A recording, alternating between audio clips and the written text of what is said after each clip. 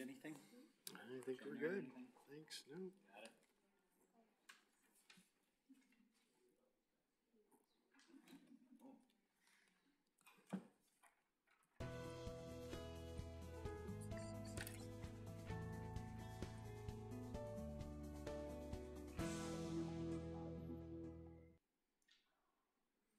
All right, it is 4 o'clock, and we'll call the Monday, July 12th Architecture Review Board to order. Steve, if you could read the rolls, please. All right, Joe Clark. Present. Alderperson Savaglio. Marcus said he was not going to be able to attend tonight. Jerry Jones. Here. Richard Lindy. Here. Pam Langen. And Robert Heimrell. Here. And for everyone's information, Charlie Wigg has submitted his resignation. Oh. So we'll be looking for a new member. And here's Pam. Great. And thanks to Charlie for his service while he was with us. Yeah. So it looks as if we have a quorum. We'll move to the Pledge of Allegiance. If everyone would please stand. I pledge allegiance to the flag of the United States of America and to the republic for which it stands, one nation, under God, indivisible, with liberty and justice for all. Under item 1.3, are there any potential conflicts of interest for the board members today? Yeah,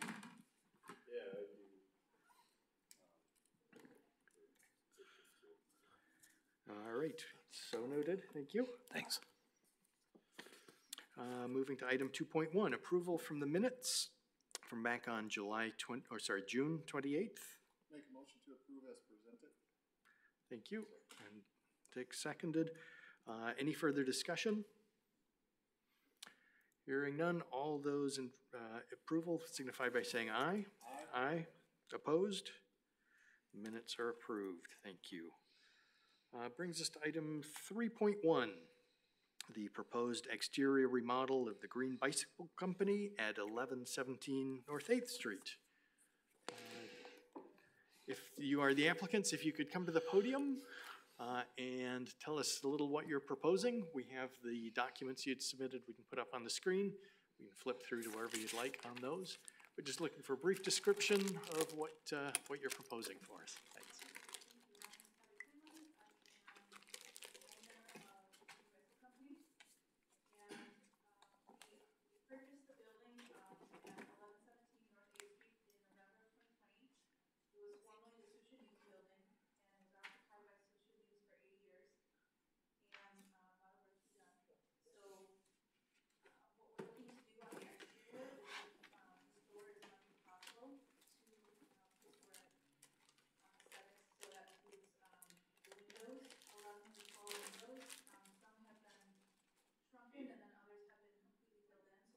Oh.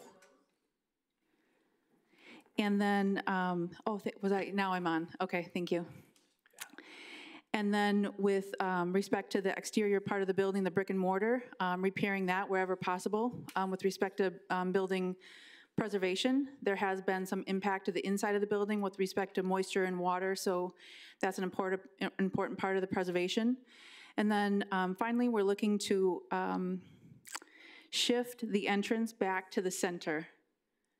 So historically, in the 1928 photo that we have here, and you can see in the basement of the building where so on the photo on the left from 1928, the entrance was originally in the center, and then it was moved, to the side of the building where you see there.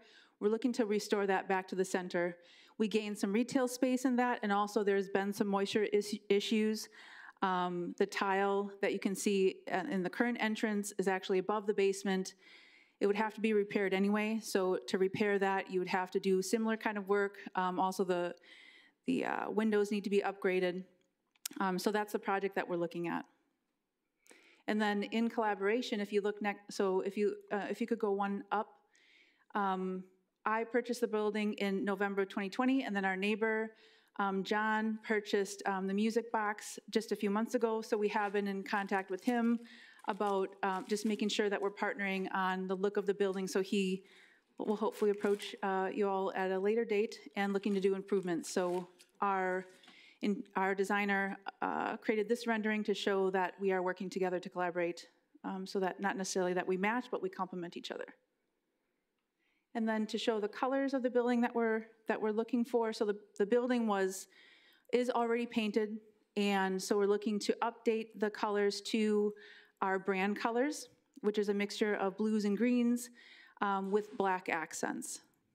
And then we're looking to add the lighting outside to highlight the sign, which is, the sign is restoring it to that historical lettering above the awning, with the colors that you see here. Great, thank you. One question I had was the rendering wasn't showing a fascia or gravel stop or something at the top of the front elevation, maybe not the side either.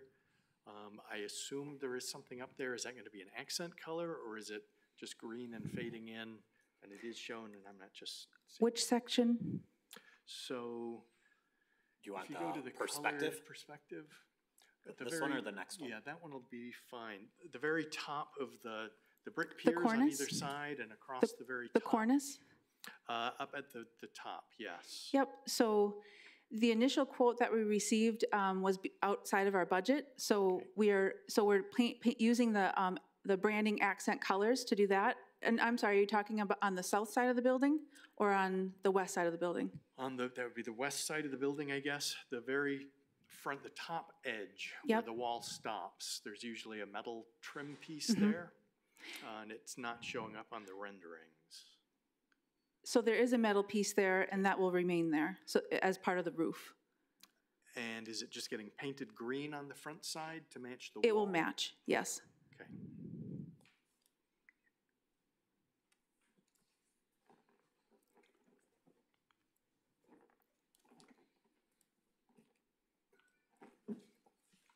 Any other questions or comments from the board?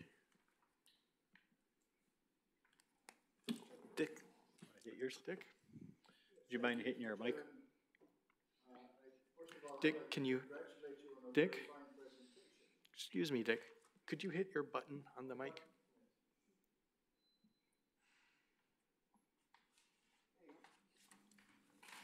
Thank you very much for a very fine presentation. I think that will make a nice addition to 8th Street, and I move that your project be approved as presented. Second. We have a motion and a second. Any further discussion? I guess I'd like to add that having some of us work right next to this building for many years, it's nice to see it getting fixed up. So Thank you. Any other discussion?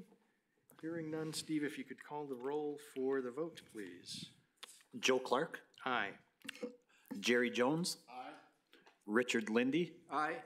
Pam Langen, and Robert Heimrel. Looks like it passes. Thank you very much. Thank you. Good luck with the project. Brings us to item 3.2, the proposed construction of the new Watershed Hotel at Niagara and North 15th Street along the Sheboygan River. If your team could introduce yourselves and give us a little background on your project, please. Be happy to. Good afternoon, everybody. My name is Paul Weaver. I'm with Water's Edge and Watershed Development. We purchased the land adjacent to the river 5+ years ago from the Richardson Company and started the development as the Water's Edge condominium project, which was planned to be 32 units of individual condos. We built the first 10 in 2 phases and have kind of struggled with getting the condo traction in this market. So we approached the city with the idea of taking the remaining land and turning it into a boutique hotel, which would be a 25-unit boutique hotel and event space. We've recently gone through the rezoning, and we're approved through the council for the rezoning of the land back to, I forgot, Steve, what it is, but the suitable urban commercial for being able to build this project.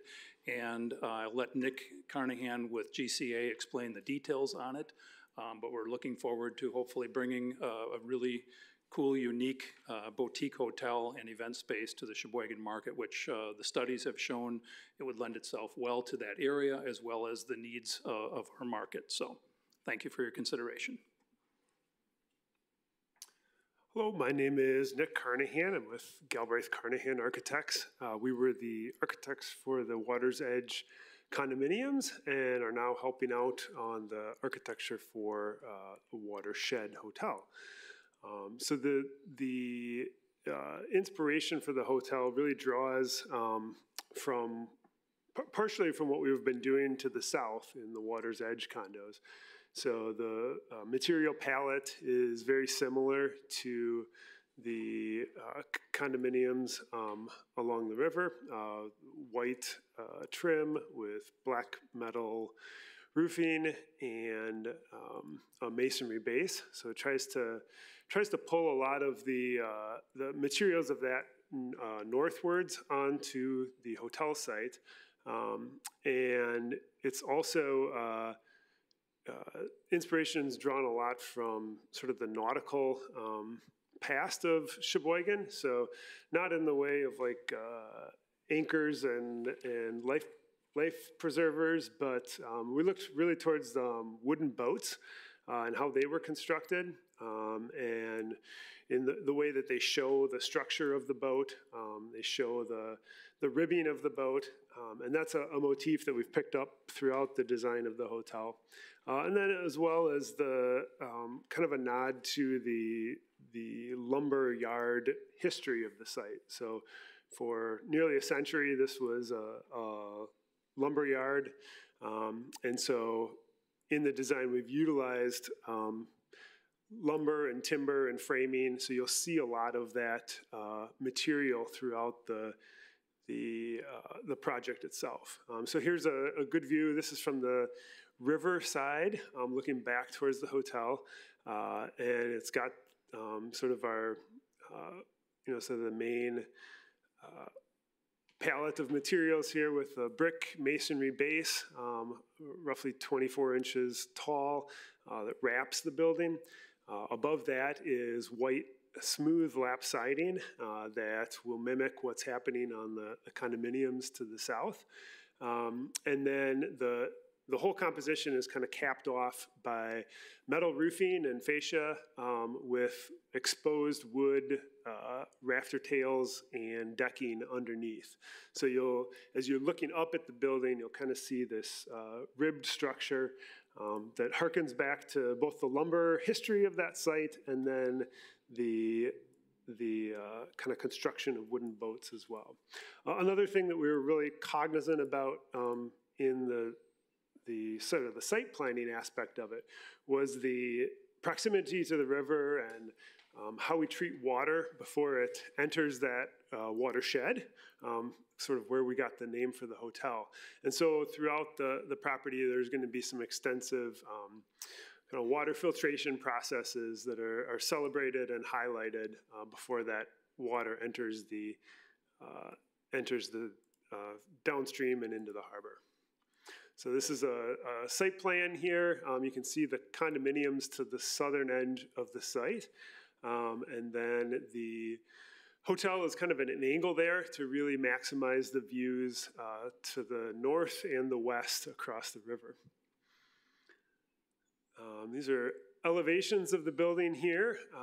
So it's a two-story structure. And on the northern end, you see the open event space. So that'd be a large open-air pavilion that could house small events, small weddings and retirement parties, that type of thing. So it's a 25-room hotel, 2 stories, and then the main center tower there feeds into the 2-story lobby.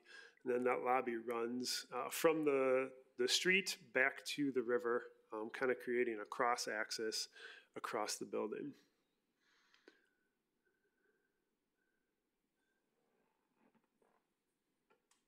Yeah, here's some, you can zoom in on the building plan there. Yeah, the blue's black. That's a I don't know why that got translated in the PDF that way, but the window framing would be black to match the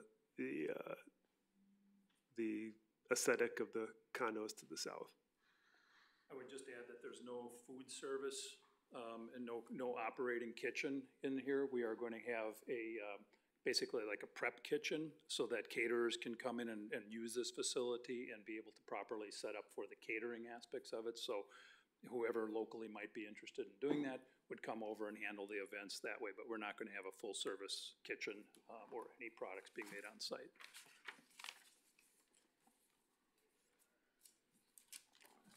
Great. I think it's a different look from most of the hotels we've seen the last few years, but it seems to be well thought out. Any particular one you want me on? Is this stay on the elevation or? I guess it depends where the questions go. Sounds good. Any questions, comments, or concerns from the board? Or things you want more information on?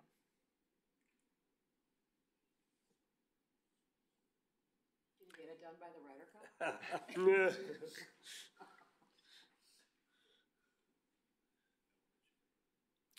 Put the elevation up, Steve? Yeah. Guess one question while he's doing that, just the parking and parking requirements for the site, are those accommodated down by the condos? Yes, they're on where there was previously going to be 2 condo buildings built. Okay. And we are berming off between them and making the condo area private so that there won't be there used to be obviously a center kind of street through the middle of them or aisle. There no longer is that. Okay, thanks. And the garage is back up to that parking area too, so we're being sensitive to the lighting and to the noise of the parking, and the way that we designed it, I think fits 26, Yep. 28. 28, yep, with the accessible, yep. So they should be good there. Okay, thank you. And if anybody asks about for events, we also own the Dalmas building and the LTC building across the streets, and we would be able to use those lots for valet parking in the case of events. And the city was kind enough to put in a brand new street a few years ago on 15th and Niagara, which is very wide, so it does currently accommodate on-street parking too for additional guests. On the north elevation, could you take a deeper dive on that, just to explain kind of what's going on for those of us who are not architects? I'm just curious to get a closer look and see what's happening on that elevation. Sure. So the north side here, kind of what you see at the center in the foreground there, that's the open air structure for the event space. So that would be, rentable 7-8 months out of the year. What you're seeing lowest and closest to you is sort of a circular, down just a little, right there, yep. That's a sort of a big circular gathering area, sort of a focal point at the end of that gathering space. So it could be, a bride or groom's head table, or if it was a retirement party, it could be a more informal seating area down at the end.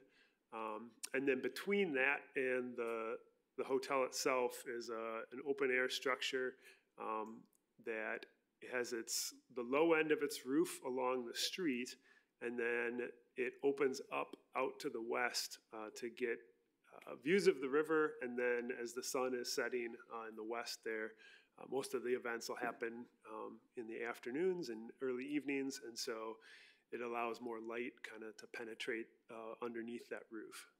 Are there any rooms on that end of the building, or is that just the prep space? So there's the first floor's got restrooms and a small seating area for the lobby, and then on the second floor, those are actually the two main like bridal suites. So the thought was put the people most likely associated with the event closest to the event, and so that acts as kind of a buffer between whatever's going on out in the event space and the hotel itself.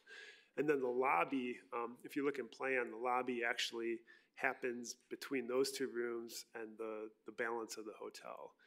So it's all accessed through a little second floor pedestrian bridge across the lobby to get to those two kind of premium rooms.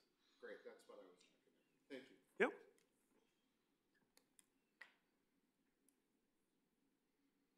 Any other questions?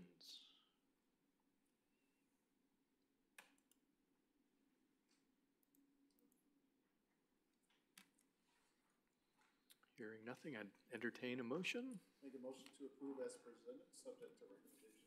Second? We have a motion and a second. Any further discussion? Hearing none. Steve, if you could please call the roll. Sure. Joe Clark, Aye. Jerry Jones, Richard Lindy, Pam Langen, and Robert Heimrell. Super. Good. That is approved. Thank you. Thank you very much. Good luck with the project. Thank you.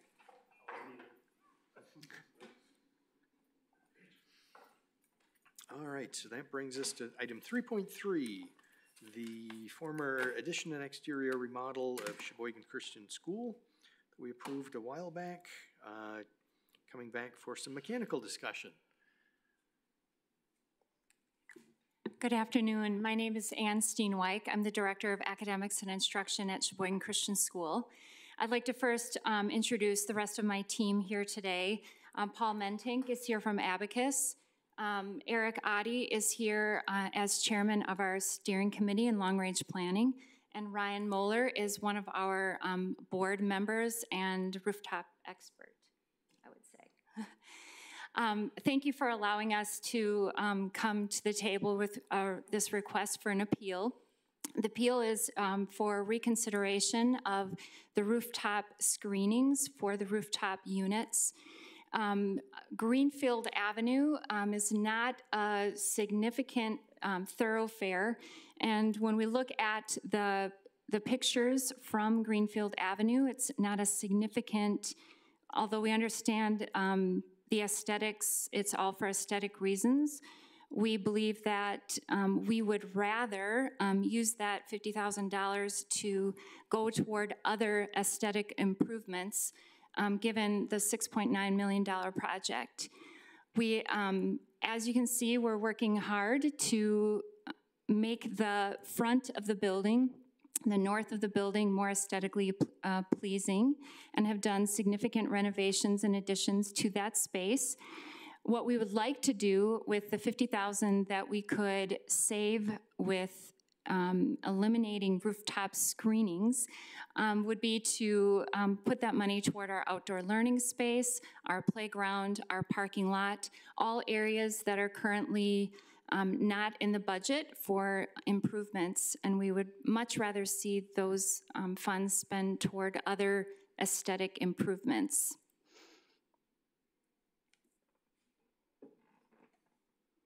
We have here pictures in the folder of obviously the before and after pictures. Our current pictures, we're in the middle of the building construction currently.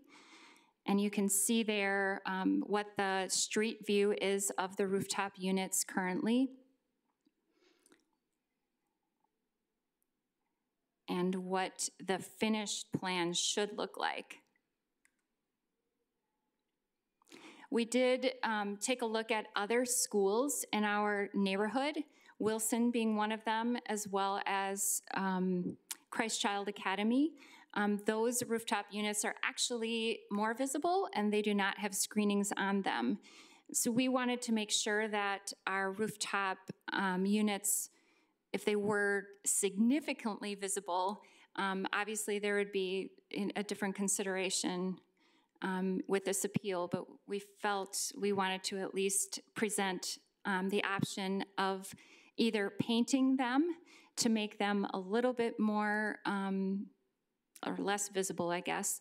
And the contractor also suggested just taking the stickers off to make them less visible. But we could certainly paint them white to blend with the rooftop.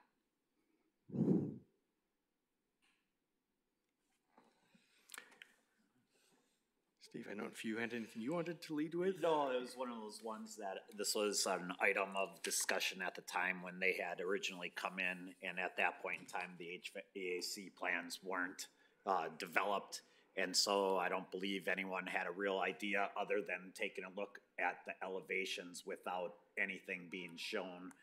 Paul Mentink had called me the other day in terms of taking a look at the screening. once I saw the screening, I indicated, yeah, that these definitely would need to be screened. Subsequent to that, I spoke to someone from the school. I'm not sure who the representative was, who had asked, hey, what might we be able to do? And I indicated to them that you could take the pictures, provide some documentation to the board, and at least have a discussion back with the board in terms of their board's consideration as to what types of things could be done to help screen this. You've heard the two options that they've talked about, which is to paint and to have stickers removed. I mean, they are fairly visible, and I'm not sure if that's sufficient to the board or not. I would be interested in hearing what the architect might have to say as to if those are the only options or what else might be available, but they're definitely out there. And so it was a topic of discussion when they first came to us. We just didn't know where they were going. Great, thank you. I'd like to start off by saying we're incredibly supportive of the school and the project and your mission, and certainly don't want to see money spent where it doesn't need to be. But I think from the Architecture Review Board's position, I'm concerned, I don't want to speak for everyone, when it was such a critical design item that was mentioned in the initial review, I'm just curious how the project got to the point of being built with these units in what, as I'm looking at it, they're in a very prominent location with a roof slope where you look right up the slope of the roof, and then the units are interrupting that. And they do seem very prominent to me. I'm just curious how, as the HVAC design was developed, knowing that they needed to be screened, that was overlooked. I don't know that it was overlooked. If you wouldn't mind coming up to the mic, It's just that now that we understand the cost of it better, I don't know what, and I certainly understand the city's point of view on this, and we've run into this on other projects. I guess I don't know what we're gaining. These are very clean rooftop units. There's no rooftop ductwork. You know, it's literally a box. All the ducts come straight down. And so, you know, I think painting them white is a great compromise. If we screen them, in my mind, all we're doing is creating a larger box on the roof. You know what I mean? It doesn't improve it, it just makes it bigger. I don't know what color we would, you know, the only color that would make sense for that screening, I think, would be white. The roof is white. We certainly wouldn't want to do them blue, you know, to match the siding, because that would make them stand out even more. I just think painting them white would be a great compromise rather than making the screens white, and then they're going to be 2 or 3 feet bigger than the unit that's already up there. Like Ann said, taking that $50,000 and using it towards, the budget was very tight on this, so, you know, using that towards some extra playground equipment or fixing up the parking lot nicer, things that weren't originally able to fit in the budget seemed like a better use of that money, and from an aesthetic standpoint, you know, maybe a better place to put that money. But I guess we wanted to have that discussion with you guys. Certainly open to other thoughts from the board. I just think it's unfortunate we're to this point, and that wasn't something, when the initial design was approved, it was with the stipulation that any rooftop equipment would be well screened, and it isn't. Well, it's not installed yet. It's not that it's not. It's the rooftop screening would be mounted to the units. And I've been where you're standing, Paul, making the same argument on various projects, so I do sympathize. What's thrown back at us often in that situation is that the screening, in theory, is also supposed to provide some acoustical buffering, so that the sound is less obnoxious for neighbors. Whether there's validity to that or not, I don't really know, but that's one of the other concerns. It's not just visual, there's potentially some sound concern. Okay. And if the owners group has a rooftop unit expert with you, if that's not correct, please let me know. Yeah, from a roofing standpoint, I've never heard that before. I've never noticed any kind of acoustic gain off something like that. I know from a roofing, I look at, keeping the building leak-proof, safe for the kids, and any time that you add on additional rooftop units, it always creates a more vulnerable areas to maintain leak-proof. Even if you look at, and we've dealt with roof screenings. I've been in the roofing industry for 20 years. We deal with them all the time. But even the roofing, the manufacturers of this, the main benefit is acoustics, and that's pretty much it. There are a lot, even the manufacturers give a lot of cons, because you have to maintain these, you have to, this is a penetration that goes through the roof deck, into the, and I don't know if they're being constructed, you had mentioned they're on the units, some are constructed on the units. The ones that they were looking at actually mount to the unit and not to the roof. Yeah, and there's those that are connected right to the main structure as well. And then there's also the service of the HVAC units, then those would have to be removed. More vulnerability, putting the panels on the new roof membrane, potential leaking. Roofing manufacturers and roofing contractors, anytime that you can eliminate roof screens, it's always better for the building as far as a maintenance issue. And again, I would say, I could see if it was a high traffic area, there's really not a lot of construction around that area. There's a wastewater tramp, right there, but there's no development. I think the school is really beautifying the area as it is. So that's what I would like to add. Yeah, there are definitely improvements to the building, which are much appreciated, thank you. Yes, the concern is that we've really been trying to make sure all new construction, rooftop units is something that we've been aware of and trying to make sure that they're screened. Have one of the downfalls to the design build approach where we can't review that as part of the design review up front, not knowing. This architectural form just doesn't seem to really lend itself to those units. It's kind of awkward placement of those where they need to be for efficiency for mechanicals, but at the expense of aesthetics. And that's primarily what we're here for, is to review the aesthetics of buildings. And we are finding we have to be careful with precedents. Schools like yours where we'd love to make an exception, then the next project comes in and says, well, you let them do it, why can't we do it? And it's tough to say, well, because they were nicer than you are. So we're trying to be more constant with our responses to these. If this were coming in as a review as it is right now, I'm fairly confident saying the board wouldn't approve it without screening on those units.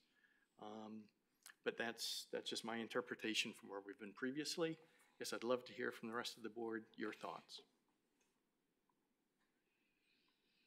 You mentioned there are other schools nearby, Wilson School, and there are other schools that have rooftop mechanicals that are visible? There was, they pointed out Wilson and Christ Child. Christ Child was done in, I think, 2008, but Wilson was 2017. Mm-hmm. There's a section of their gym and their offices that has a unit on it. So there's some mention there of those units. So I'd have to say, yeah, there's some that are out there. So 2008, obviously a little bit of a different time frame, but the ones they discuss and point out are open. And that was 2017 or 18? That was the Wilson one, right. So I don't know, even whether or not it's these front ones or I don't know whether it's all, whether it's, but anyways. Steve, just a question. I think in discussions you had with Paul, we were allowed to eliminate the south side of our screens. Is that correct? So in other words, are we allowed to have three-side screening on our units? I don't know if there And the only reason why I ask that is that when you look at our school, we've got residential subdivisions to the west and we have residential to the north. Our athletic fields are to the south, along with land that Alliant owns. Right. And then everything to the east is owned by Alliant. So would that be a compromise where if we put up two-sided screening to the north and to the west on all these units, now we've screened everything to the residential subdivisions, but, you know, we would be open to something like that as well if painting, once again, you know. And I did have a conversation like that with the architect, and I said that I thought that was potentially a reasonable option in terms of doing it towards Greenfield and maybe having a little bit more the ability to have it open to the south. So that is a fair and correct statement from my perspective. And I thought that was a compromise that would work. And whether or not it was, so when you take a look, you can, and to me, you know, probably, you know, and I don't know if everyone thinks all of them, if it's, for example, the 4 that are closest, say, for example, to Greenfield on the north sides of the additions. I didn't know if there was a numbers perspective. I think those ones on the interior of that space are a little bit visible too, but I certainly would not have a problem with a proposal like that at all. I think it tries to address the concern. Thanks, Steve. What I would recommend, and this is just based on, if you could put the drawing back up. Yeah, I would say the ones that are closest, which are at the bottom of the picture here, just down some. It's easier to look on the drawing below. Oh, I'm sorry. Sorry about that. Thank you. So that would be those that are closest, those 4. The remainder, I think, are far enough removed. So I would say the two-sided screen theory works on that for me and potentially painting the others. So my recommendation would be to move for approval of the two-sided solution on the 4 in front, with the remainder just being painted. That was a motion? Yes. Do we have a second? So that you mentioned a 3-sided, so this would be this would be the side where the 4 are the most prominent on Greenview, and then the other. Right, and I think, and I'm assuming we'd surround them, right, and just have the opening to the south. Correct. So yeah, in essence, like a three side. Okay, that's what I was. Right, Jerry? Correct. I'm sorry, I misspoke. Okay, No. I was Okay, just so wondering about that. the motion is now amended to be 3-sided Only on the ones in the front, though.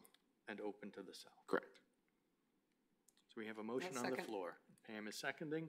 Under discussion, yes, I would add, I just pulled up Wilson on Google Maps as we were talking. Yeah. It looks as if the large rooftop unit on the most recent edition is fully screened. The ones on the older part of the building aren't. But it sure looks, I could be wrong, but it Yeah. looks as if there's a, It was hard to full tell, but it screening looked like around there was that. something around there. I don't think it was in here, but I can always pull that up. but So I, then we would paint the others, correct? That was the good motion, question, I that think. was not. That was part of my motion. Yeah. That was All part, of yeah. them? Just the ones that are not being screened. I think it's kind of a double, it's unnecessary to paint the ones that are being screened. Thanks for clarifying that. So the motion is to 3-side screen the 4 units to the north, and the other new units would be painted. Correct. Sorry. And that, your second on that, Pam, is consistent? So is everyone comfortable with what we're potentially voting on? Any further discussion items? As it seems to me that's a reasonable compromise to try to help out. So Steve, if you could please call the rolls. Joe Clark, Aye. Jerry Jones, Aye. Richard Lindy, Aye. Pam Langen, Aye. and Bob is abstaining. Right? Perfect. That looks as if it passes on the appeal. So thank you for bringing it back to us. Thanks. And then I can just work with Paul or whomever, just kind of to see the end result, just sending that in, and we can go from there. When are you guys, where are you guys at as far as construction and getting in and for fall and that kind of thing? Looks like you're moving right along. I don't know if Ann wants to add to that, but apparently the contractor is getting nervous. We do have a school year that starts kind of early compared to other schools, August, I believe the third week of August. So they are scrambling around to get done, but they're still assuring us that we should get done and be in, so. Yeah, looks good, man. Yeah, right now the north additions are completed, nearly complete, and they'll be ready. And then the front entrance on the west end is is underway right now. So will you guys be able to get out of Geely? Yes. Yes. So Yes. confident, yes. Yes. August 19 is the finish date. Yeah, So yeah. the school starts August 25th. Wow, So, all right. Thank you. Nice, okay. Good luck. Thank you. All right, Sierra. Any other items of discussion? Yeah, there was one other minor item, just for the board's sake. We are not going to be recording anymore or having phone call-ins. So that is done, and we're going back to what we've done previously with everyone in person, being at board members and applicants. So, everyone has done, a really good job, and I apologize for having to send out some emails, but I really appreciate when you guys help out on that, because sometimes I get people from out of the city or what have you. And so your responses and quick on that are very helpful to me, so I can make sure that we get quorums for the people coming in. So just to make everyone aware of that, that is not going to be an option anymore, and everything will be in person. Okay. And meeting on the 26th? We looking likely? will have one. Okay. So mark your calendars. Yes. With that, I would entertain a motion for adjournment. Move to adjourn? Do we have a second? All in favor? Aye. Aye. Aye. Perfect. Stand adjourned. Thanks, everyone. Thank you. All right, thanks a lot. No, it's a good meeting. Yeah.